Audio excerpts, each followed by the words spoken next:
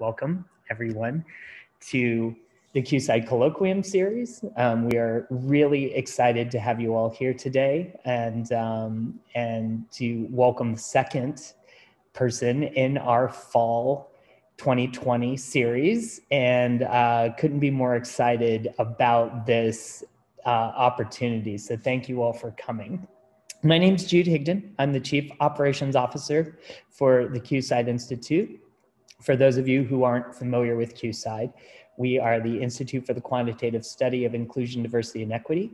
We focus on using innovative and cutting-edge quantitative research methods in data science and social science methodologies, and partner with activist organizations and individuals to work towards social justice aims. And there's a lot more information on our website at qsideinstitute.org. A few operational notes. At the end of this session, for anyone who has some additional time, we will be having a little informal cocktail or coffee hour to just do a sort of a meet and greet. And you are welcome to join us. And depending on how large our attendee pool is, we will either adjourn to a more standard meeting room, or I will just promote everyone who is still around up into becoming a panelist, and we'll just stay in this room. So we'll sort of play that one by ear. I want to encourage all of you who are with us today, if you're not officially a member of our affiliate program or our consortium program, please consider joining. The affiliate program is free to join. That is an opportunity to engage with the organization at a couple of different levels, and you can find more information on our website. The consortium program is a paid membership program, and it funds the colloquium as well as other events throughout the year. And we encourage you to think about that. If we never want funding to be prohibitive for anyone, so if there are scholarships available and there are ways to join as an individual, a department, or an institution, I will put the links to the affiliate program and the consortium program in the chat here in just a moment. And finally, as everybody is beginning to think about end of year donations, if you have a 50 burning a hole in your wallet and you would like to put it toward a worthy nonprofit tax deductible donation, we are always grateful for that. So I will also put the link to our donations page in the chat. As we progress through our session today, please feel free to ask questions through the Q&A feature in the webinar. I will collect some of those up and we will present them to Sam at the end during our Q&A time. One last note, I want to remind everyone that we do record these sessions. So if you do choose to participate, I may mention your name or talk about that. So it would be on social media. We post these recordings there. So just please be advised that this is being recorded. And now, without further ado, it's my great privilege to introduce today's speaker, Sam Tweedy. Samantha Tweedy serves as the Chief Partnerships and Impact Officer at Robinhood, a role she was instrumental in creating at New York City's largest anti-poverty organization. She sets the strategy for and manages the team marshaling capital, attention, and resources to the programs and organizations that are proven to be most effective in the fight against poverty. Her key achievements since joining in 2018 include establishing the innovative $15 million Power Fund to invest in leaders of color-led organizations that address economic injustice, launching the High Quality Schools Fund to support the opening of 25 new schools serving New York City's most under-resourced community and students, and instituting Robinhood's first participatory initiative to directly engage community members in the organization's grant making. She also designs and leads the execution of Robinhood's premier national annual thought leadership conference, No City Limits, Reimagining the Poverty Fight, which convenes community leaders, nonprofits, academics, policymakers, funders, and corporate leaders to explore the most effective solutions for increasing economic mobility. Prior to joining Robin Hood, Sam served as the Chief Advancement Officer and Senior Director for External Impact for Uncommon Schools. As the organization's first Chief Advancement Officer, she defined the vision and successfully led the implementation of a comprehensive external engagement and communications strategy, and served as a member of the executive team, playing a key role in decisions about the strategic direction of Uncommon's 52 schools in 3 states with 2,400 staff members and a $300 million budget. Beyond defining and leading Uncommon's brand and external voice and helping to secure new school sites across 6 cities, she and her team raised $50 million in public and private grants. Her hands-on educational experience includes funding and co-directing the Brooklyn-based Excellence Girls, an elementary school that won the National Blue Ribbon Award in honor of closing racial and economic achievement gaps and its fierce female curriculum. And as the head of the School for Excellence Boys, a college preparatory all-boys elementary and middle school. In this role, Samantha managed a staff of 100 and devoted herself to building relationships with families that fostered students' academic success and long-term goals. Following her graduation from Yale Law School, where she was the director of the Legal Advocacy Clinic's Education Group and a member of the executive board of the Black Law Students Association, she worked as a litigation attorney at Simpson, Thacher, and Bartlett LLP.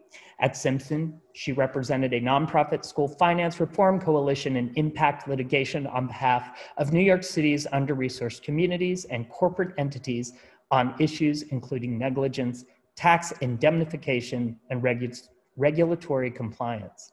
In addition to her law degree, Samantha holds a BA, magna cum laude, from Duke University. She lives in Brooklyn with her husband and 2 children, who are awesome, Stokely and Evers, and is a board member of a number of organizations dedicated to policy, education, and youth service, including Next 100, Coney Island Prep, and Change Summer. And I'm realizing after reading all that I need to get on the ball here. So Sam, we are just absolutely so grateful to you for being with us today. I will go ahead and mute my video, but if you need anything, and please, everyone join me in welcoming Sam Tweedy to QSIDE. Thank you, Jude. My 2 lessons learned already from this session are, if you told me you were going to read the bio, I would have cut it by half. I hope you all are still with me. And that the beauty, one of the few of the current state we're living in where everything on Zoom, is that you've actually met my children. And so those connections are invaluable. I'm truly grateful to Jude, to Chad, to the whole QSIDE team for having me here today. I would say that the QSIDE mission is no more important today than it's always been. I think that work has always been just as important as it is now, but that there is likely even more potential for impact of the work than ever before. And so I'm just so grateful to now be a part of the QSIDE family. And to everyone who's with us today, I'm thrilled to be in conversation with you, and particularly thrilled to be in conversation with you in this moment. In this moment where we have run out of adjectives that mean unprecedented to describe it, run out of adjectives that marry the crisis and the concern with what are slivers of opportunity for all of us who are focused on increasing justice to make change, and where we're all seeking and searching internally, externally for how and where and how far we can go. This moment where we watched a pandemic and are watching still a pandemic that was so often in the early days heralded as the great equalizer, be anything but, wreak havoc on our communities of color as we watch 4 times as many Black and Latinx and Native Americans fall victim to this infection as compared to their white American counterparts. And we know we watch the pandemic just prey on the structural inequities of our society, on low-wage workers called to stay on the front lines, on those without easy access to strong health care, on those with underlying health conditions, so often born out of living in food deserts or in apartments with lead-filled paint. And we, in this moment, are still experiencing this long overdue, generations overdue national reckoning around anti-Black systemic racism and racial injustice. This moment where we collectively as a society watched a police officer hold down on the neck of Mr. George Floyd for 8 minutes and 46 seconds. And it felt like we didn't even have the amount of time to think, to process, to breathe, to grieve before we were talking about Mr. Floyd alongside, yes, a long, long, long list of names that came before him, but on names that came after him, Jacob Blake and others. In this moment where we are nearing the end of an administration that for 4 years has also wreaked havoc on communities of color. And in this moment, we're just a few days from watching an election that was in no way a repudiation of those last 4 years and what they meant for marginalized communities, but rather an election that put on stark display in high definition the vast numbers of our country people who would be excited or at least comfortable with that element of the last 4 years being the status quo, being our future. Because of all of this, we're in a moment right now where so many people are asking questions, new questions, different questions, personally, professionally, around the dinner table, around the board table, in the halls of power, in the halls of community, and where at least publicly, folks are often feeling held to different expectations. A moment where Black Lives Matter rolls off the tongue of so many you never would have thought would utter the words. And where we're seeing headlines like US companies flood civil rights groups with donations. And we watched companies pledge $450 million to address these racial issues. Now, I don't say any of this to sound optimistic. Optimism is actually not my stance.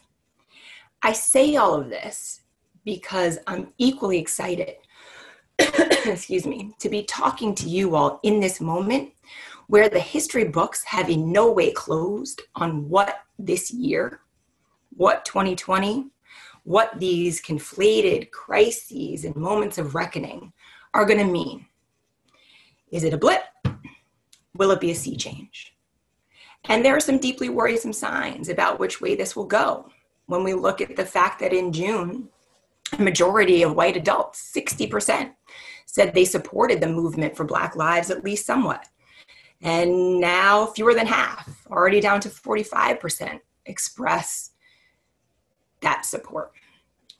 So there are no rose-colored glasses being worn here about whether what we have watched and witnessed, participated in, thought about, learned, will leave the world in a better place for my kids or for any of us. But I want to underscore my excitement about having this conversation with this group because it is my deep belief that it is data. How we capture it, how we analyze it, and so importantly, how and where we tell narratives and stories about it that are going to play a huge role in whether the history books close on this as a year that certainly will go down in them, or close as a year that truly turned the corner for some real systemic change around justice, around equity, around a better future. Now, full disclosure, all disclaimers here. I say this as a data enthusiast. I say this as somebody who in my entire professional life has been in roles in organizations only that are committed to being driven by data. I do not say this as the data expert. So I will not bury the lead in any way and let you know now that my hope is that our conversation today serves as some sort of a call to action for all of you who are leading the charge in this space to think about how to take advantage of all that is so hard in this moment of crisis and of confusion and of conflict in our country, to find a way to let data drive us forward for good. So I will be completely honest with you. I'll take you on a little Samantha history here, just to prove my point. I was one of 20 Black students who was fortunate enough, fortunate in a complicated way, to attend what is seen as the premier specialized math and science high school in New York City, and one of the best in the country. And Jude, if you want to invite me back for a whole other conversation about why that number was only 20 out of 800, and why now that number, and I'm dating myself a little bit here, is only 7 out of 800 in any class that's coming in, I would be more than happy to come back and talk about that. So I'll just put that to the side. My point here is that in this premier math and math and science high school, what you would find Sam doing anytime she had a choice was studying poetry. So a data enthusiast, a data champion, proximate to data always, but really hoping that for those who are spending their waking hours, sleeping hours, dreaming hours, conversation hours, employment hours, thinking about that, thinking about data and how it drives change, that this conversation will offer some help and some support in figuring out what we truly can do to capture this moment to make a difference. I spend my time, as you heard Jude share, these days at Robinhood, which is the New York City's largest anti-poverty organization. And I joined that organization about 2 years ago, and it's my first role in philanthropy. I've spent a lot more of my time, as you heard, thinking about the direct service organizations, the issues, et cetera, that philanthropy is working to serve. Now, when I think about philanthropy, at the headline level, philanthropy is in the business of trying to solve our world's problems. Whether it's Robinhood and our mission to increase mobility from poverty, to help families on pathways out of poverty for good, whether it's philanthropists who are providing support in the wake of a natural disaster or in the moment of a pandemic, whether it's philanthropists who are supporting hospitals, or even philanthropists who are supporting alma maters, institutions of education that are educating, informing, preparing our next generation. Philanthropy is and sees itself in the business of addressing society's challenges, of solving problems. And yet, philanthropy has a big problem. As a really beautiful recent study, which I recommend you read, by Bridgespan Group and Echoing Green displays, even though we in philanthropy know that race is one of the most reliable predictors of life outcomes across nearly any measure, life expectancy, academic achievement, income, wealth, physical and mental health, maternal morbidity, the list goes on and on. What is so often missing from philanthropy's discussions about achieving results is how much successfully changing the world depends on bringing an intentional, explicit, and sustained focus to addressing racial disparities across the problems we're trying to solve. That we often in philanthropy ignore, don't discuss, turn a colorblind eye to the need to bring this intentional, this direct, this outstated focus on addressing racial disparities across the problems we're trying to solve. So let me talk about that a little bit in the philanthropic space dedicated to poverty fighting. And I'm going to take you, if you will bear with me, on a bit of a journey here with me to share a New York Times piece that came out when the economist Raj Chetty out of Harvard and Stanford combined longitudinal Census Bureau data on race with IRS tax returns to analyze the sources of racial disparities from an intergenerational perspective. So give me a moment just to share my screen.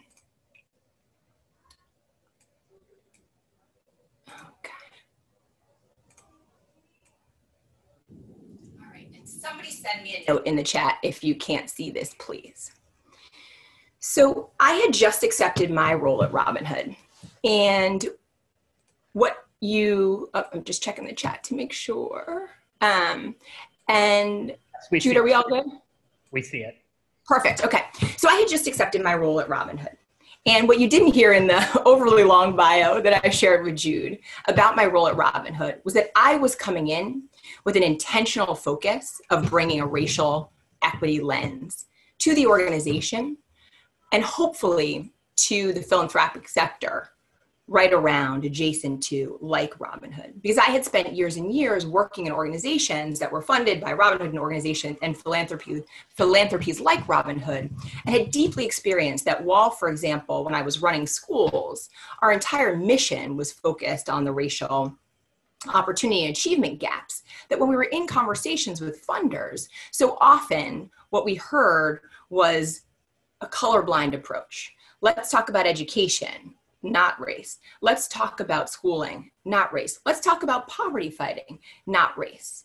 And what was so clear to me from the work on the ground was that those elements could never be disaggregated. And so when I woke up one morning, having signed my contract, ready to start, but not having started yet, and opened this New York Times page, I was stunned. And I open it today because I also think it's one of the most impactful data visualizations that I've seen. So I'm just going to scan through it to let you experience this with me for the moment, if it's not something you've ever watched on your own. And what you'll see is that the different colored chits are showing the experiences of boys who grew up in families with different economic levels by race, and seeing where they ended up as adults.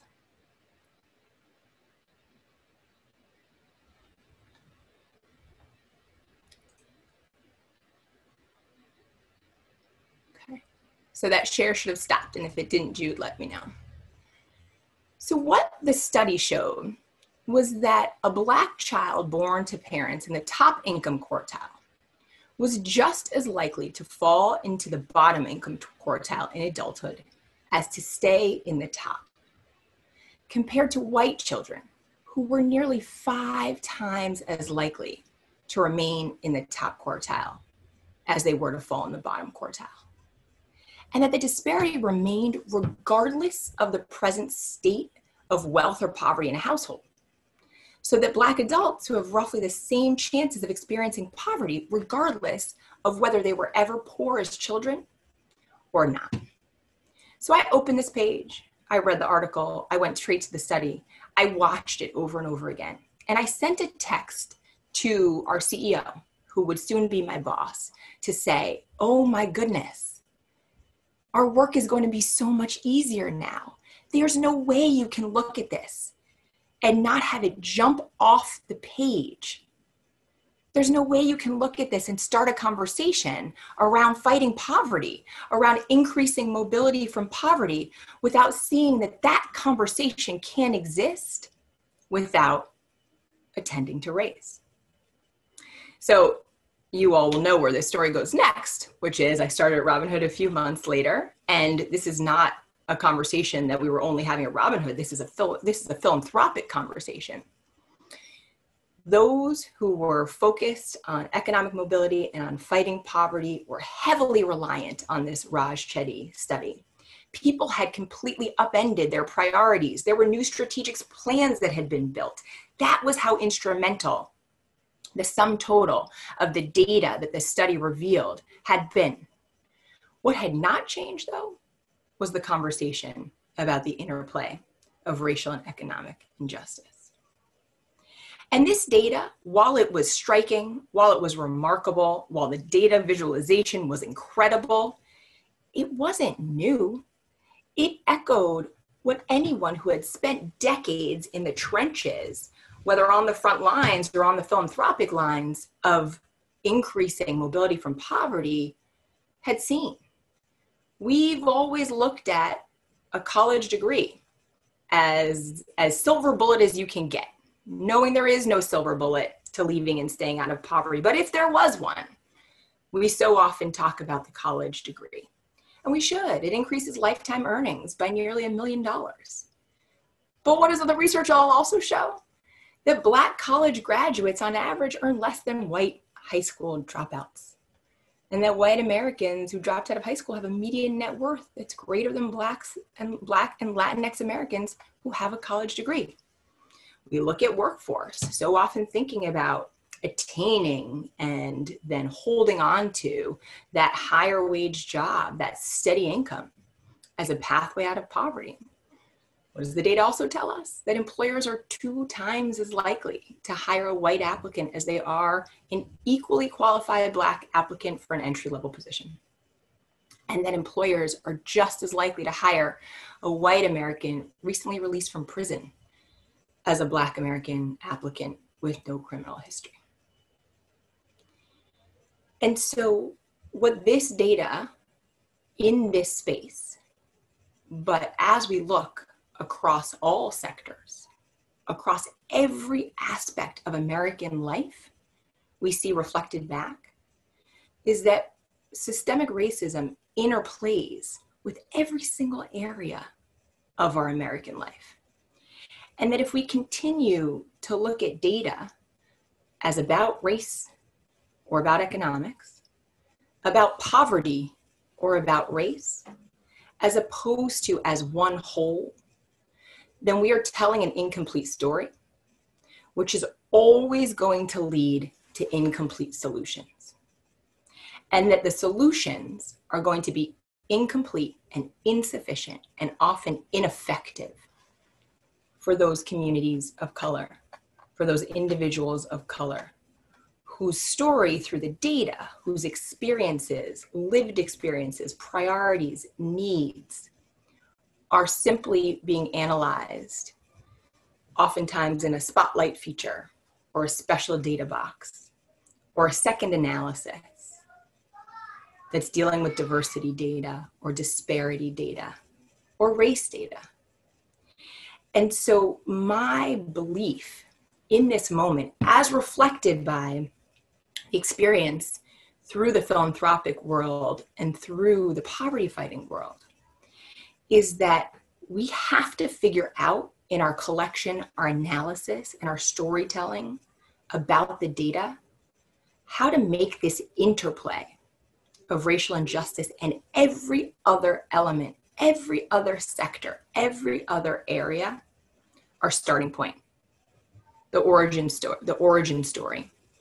That is the whole that drives the questions we ask, so that it's that whole that gets to the answers, because it's those answers that we're relying on to drive the solutions that we invest in, the solutions that we scale, the solutions as we promote as game changing.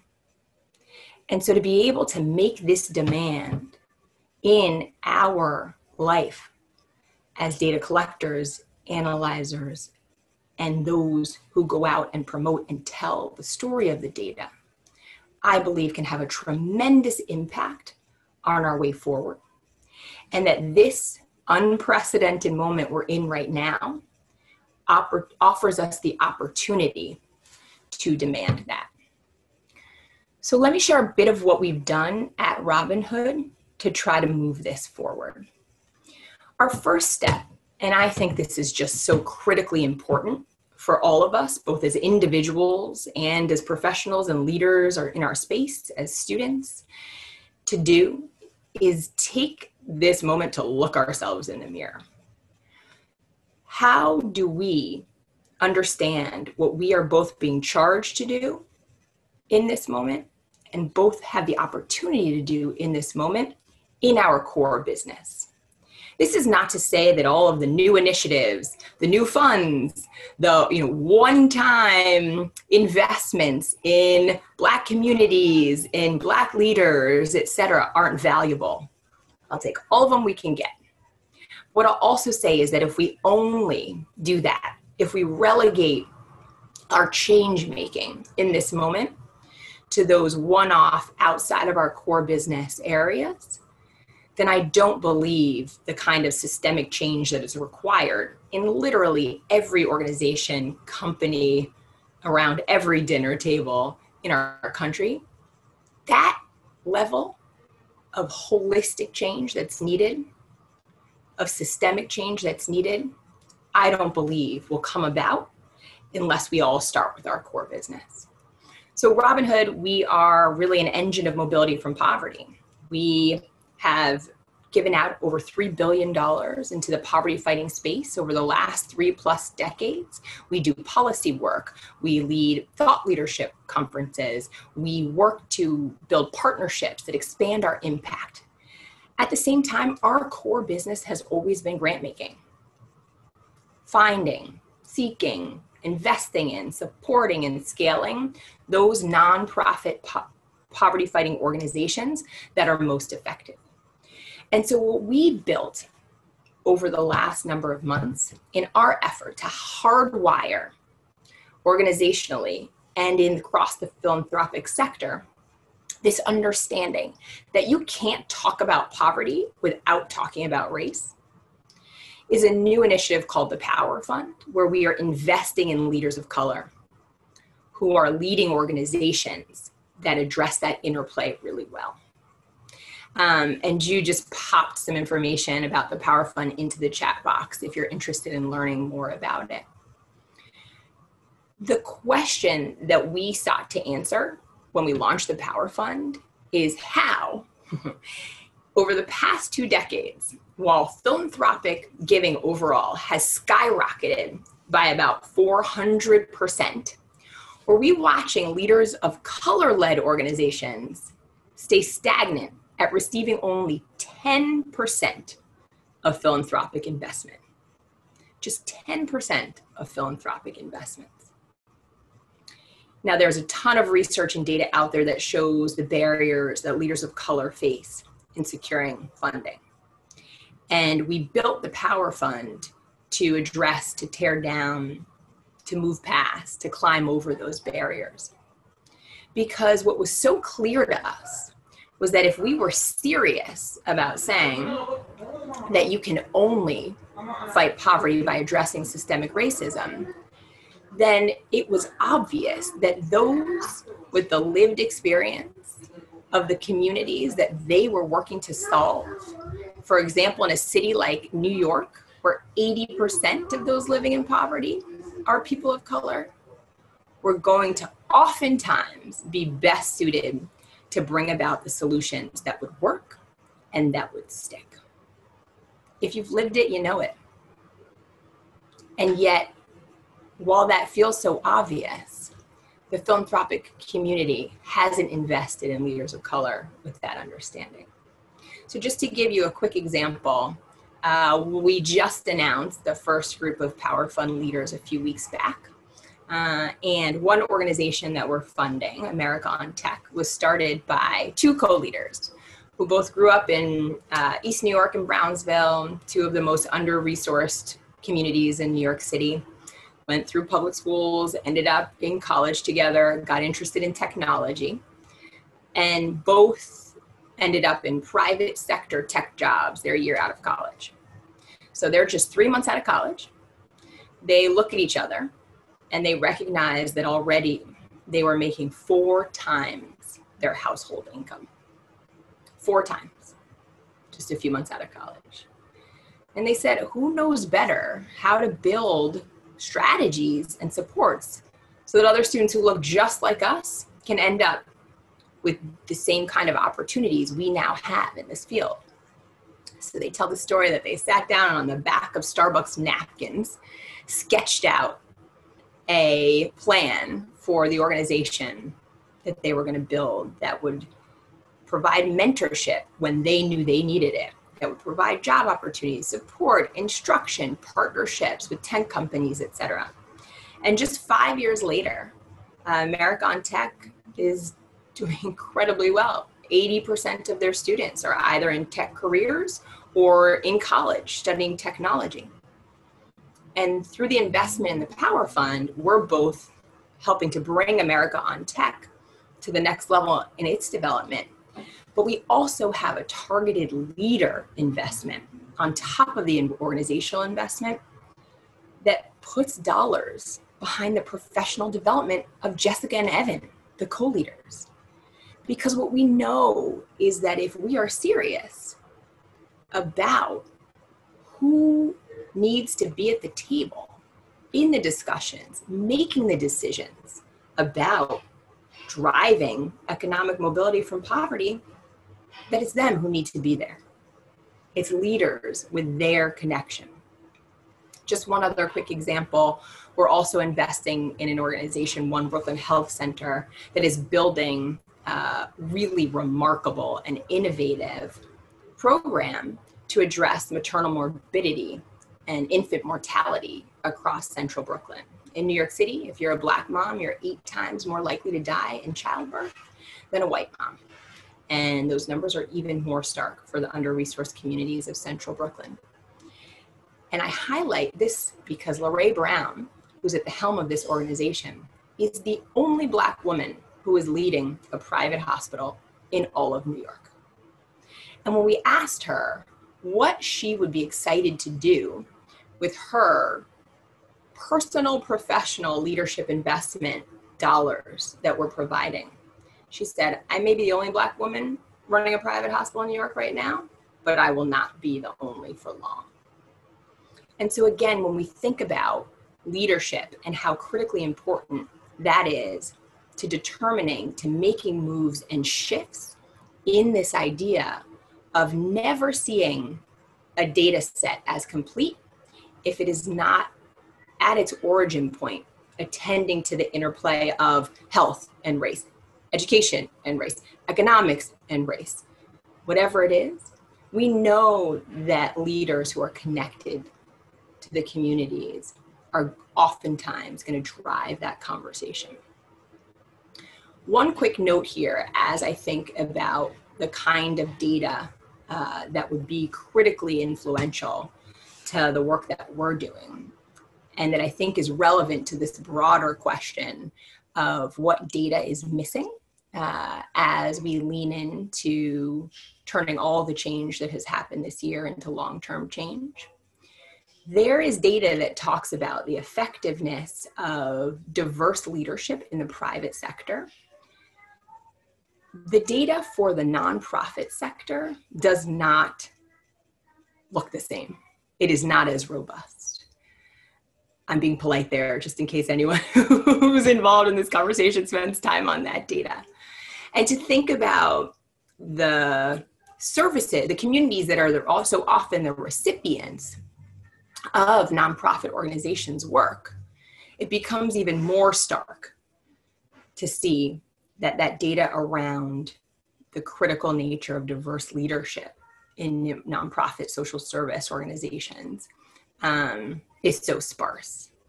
I want to share a second way that we've thought at Robin Hood about how we can contribute to this push for inclusivity of the interplay of racial injustice in any work we're doing, in any conversation that we're leading on. Robin Hood, since 2012, has run a truly groundbreaking study of disadvantage in New York City, along with our partners, Columbia University.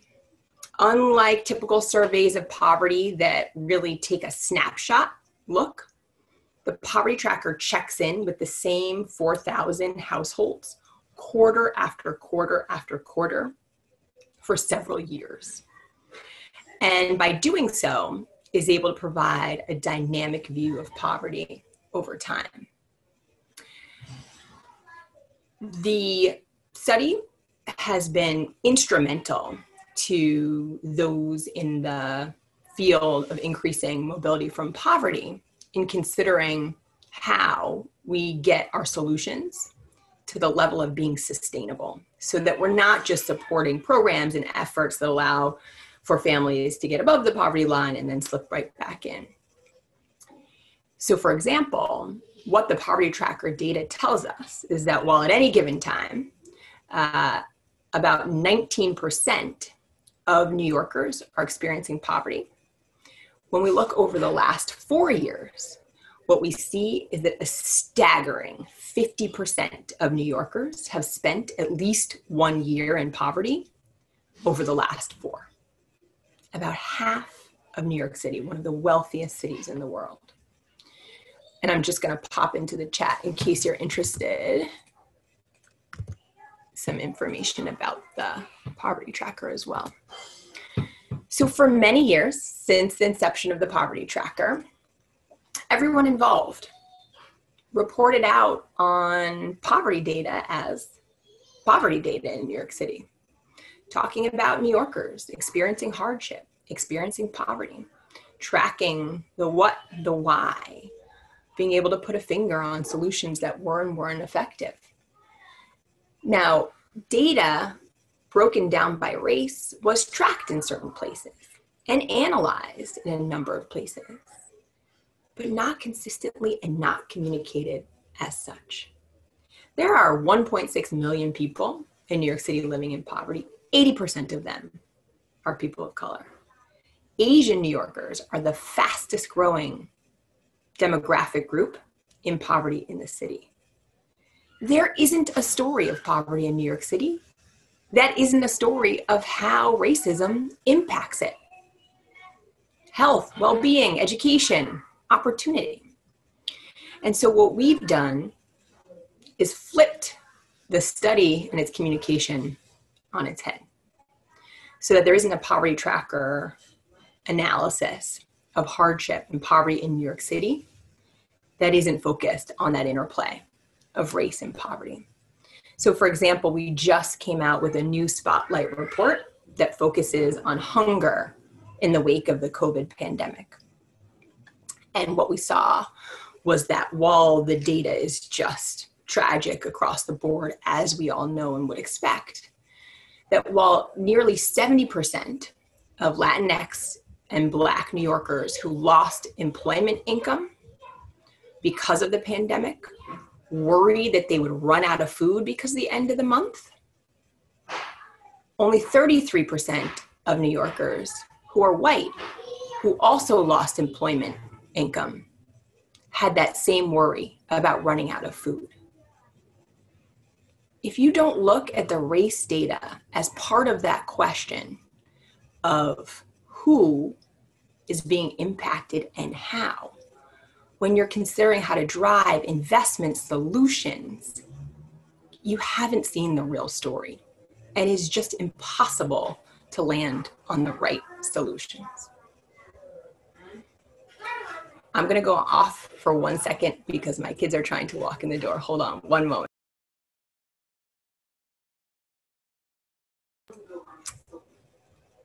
The realities of our current life. Thank you for giving me that moment. So since the murder of Mr. George Floyd, the philanthropic sector has committed $6 billion to address the issues of race.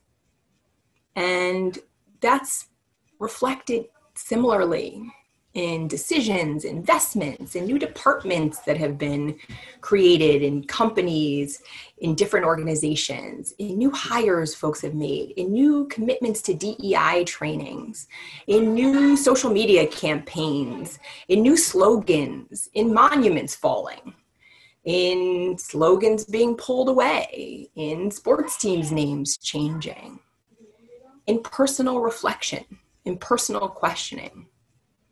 That's the moment we're in.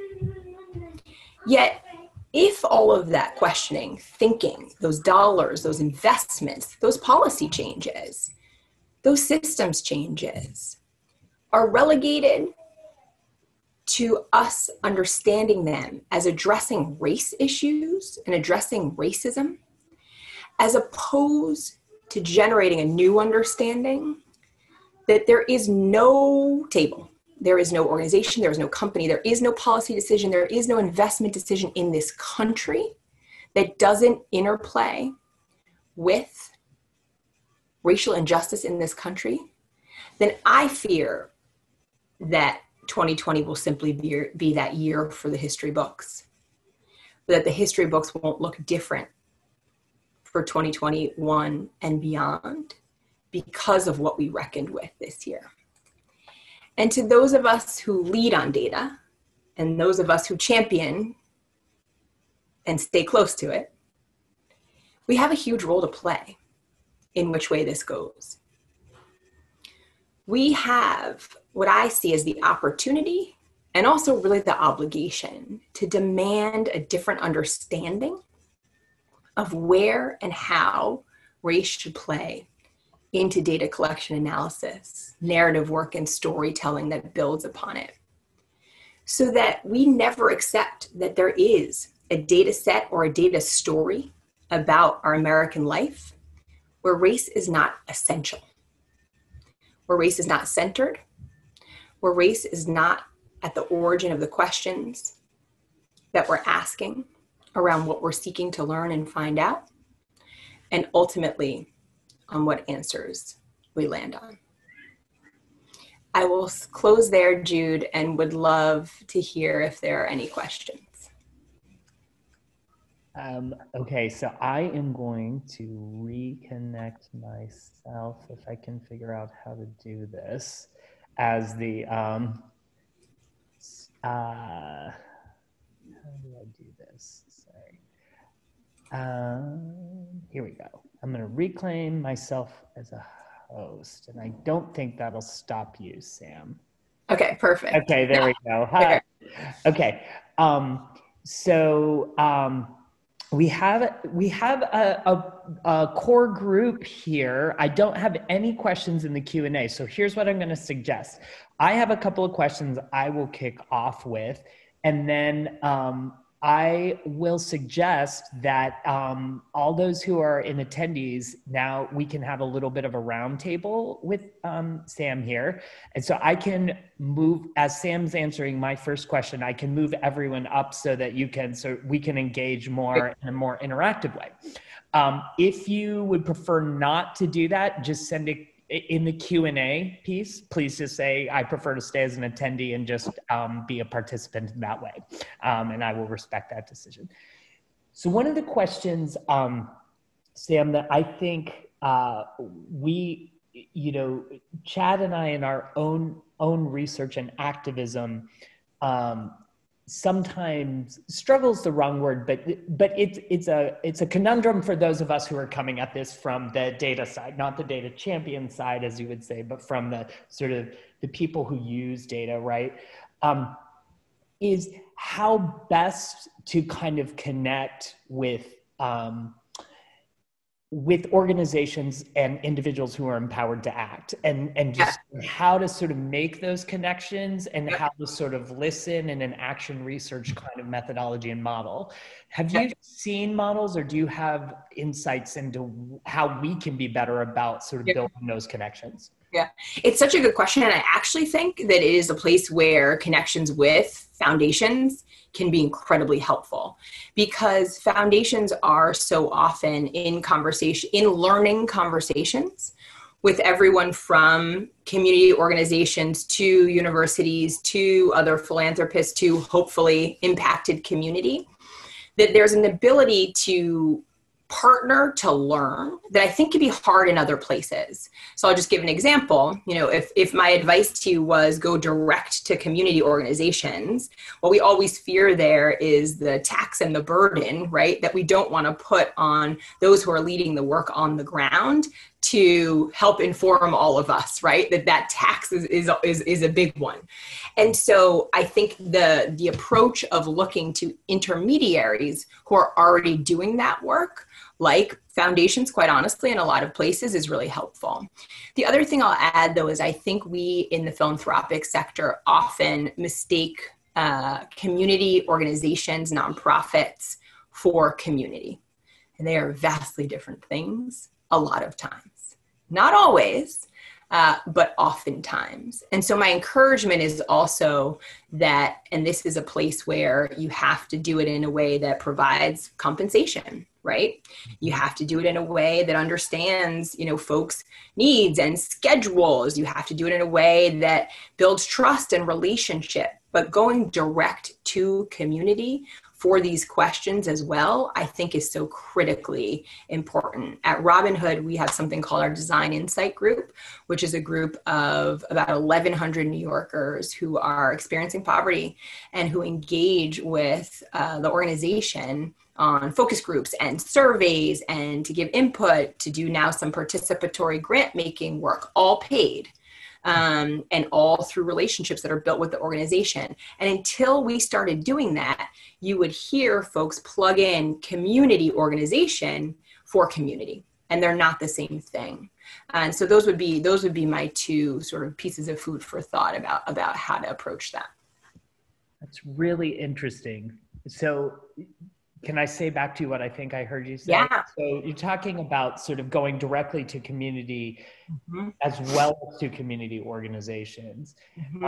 So can I get super real for a minute? Yeah. As a little gay white boy, I would be a little bit reluctant to go around community organizations. Like I would be worried about that, right? So that's an interesting thing to balance, right? You know what I mean? Yeah. I would just almost out of a sense of like being disrespectful, you know what I mean? Feeling like, you know, if people have self-organized there. So I don't know, that would, it gives me something to think about.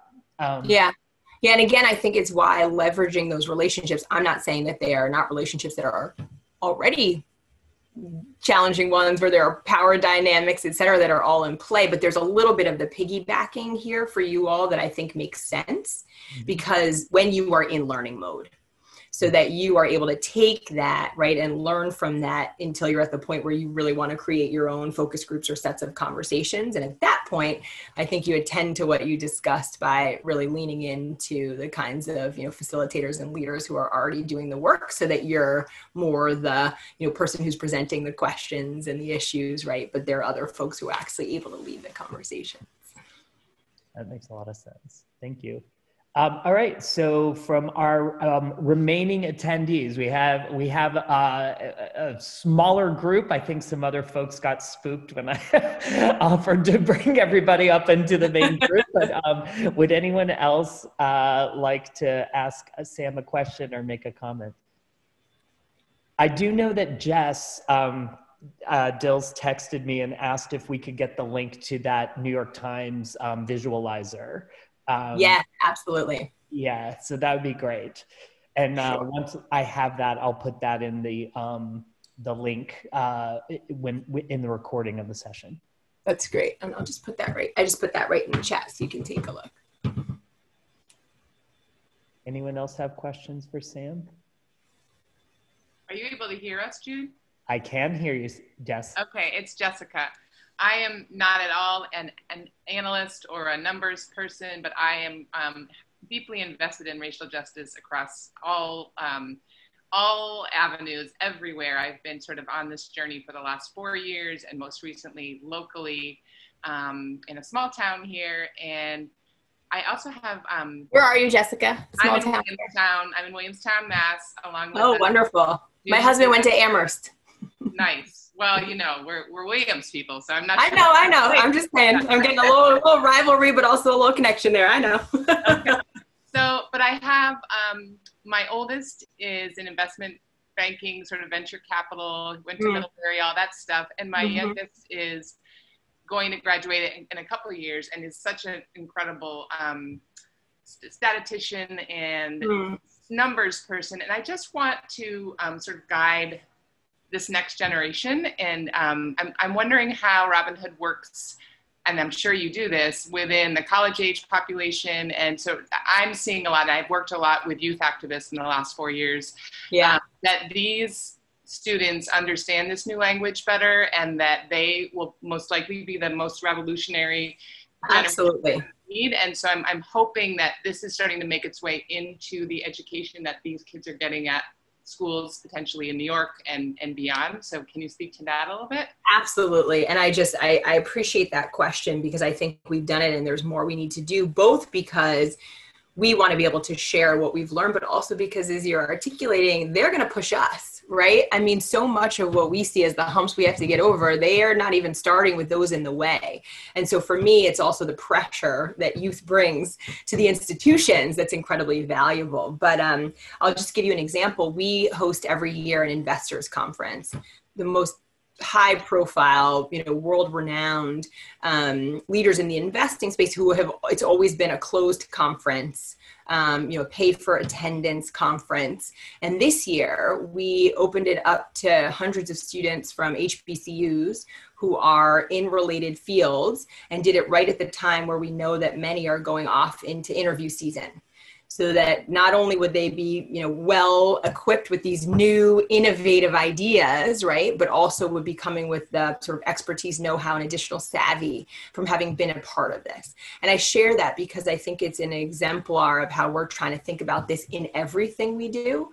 That yes, it's making sure that we're funding the schools and the programs that have this explicit focus on racial justice, so kids are getting that from a young age, but also that any place we hold influence, any place that we curate a table, that we are intentionally opening that up to young people, and oftentimes to young people who are not otherwise invited.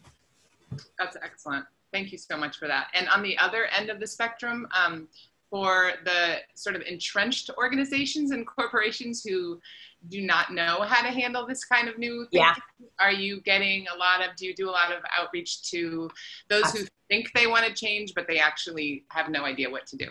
Yes, a lot of that. So I think what is I think the biggest thing to note is that for those who've never done this before, there is a ton of risk. They're not willing to take a lot of risks. Right? So what you saw was when corporations who'd never given the racial justice space before started to give a bit in this moment, it was all going to NAACP. Wonderful organization, should go there. To Equal Justice Initiative, Brian Stevenson, wonderful organization, should go there. Because those were so well vetted and so trusted that almost anyone felt like they could make a contribution there and not have to worry about it. And oftentimes not have to explain themselves, right, to the folks who are within their space who are not as far along. There was a study that just came out by the Building Movements Project that showed they analyzed 400 plus nonprofits across the country in the late spring and summer, right in the heart of this uprising, right? When folks were protesting on the street, when you saw Instagram screens all turning black, right? The organizations that they interviewed, the Black-led organizations, were the only ones that were seeing a decrease in grant revenue. About half of them experienced a decrease in grant revenue. And only about, I think it was 15%, don't quote me on that number, it was around 15 or 20%, saw an increase. So the news said, oh my God, this bubble, what is NAACP gonna do? They're gonna get all this money, where's it gonna go? What are they gonna do in future years? That was the story. Again, going to data, right? That was the data story. That was the story about the dollars. That was the story about what we were finding. This other story wasn't out there. And I think what we're trying to do through the Power Fund and all of our efforts is to essentially say, where you trust us as Robin Hood, let us carry that trust into organizations that you otherwise might not. And then along the road, we'll have long conversations that will last for a whole relationship, right? About how to change hearts and minds to go along with that, right? But also, I think, push the sector to be realistic about what the data is telling us about still who isn't getting funded even in this moment, and what that says to us about how quickly we need to change and how aggressively we need to change. Great. Thank you so much. Absolutely. Thank you. So I know Sam and I talked earlier, and she has a hard stop at 5. So I do. I'm sorry. It's been fun though. Sam, thank you so much. This has been so lovely. We appreciate it. The video will be up on YouTube. I'll make sure to send you the link. Thank you so much, Sam. Great. It was so nice to spend time with you all. Thank you, Jude. All right. Cheers. Bye.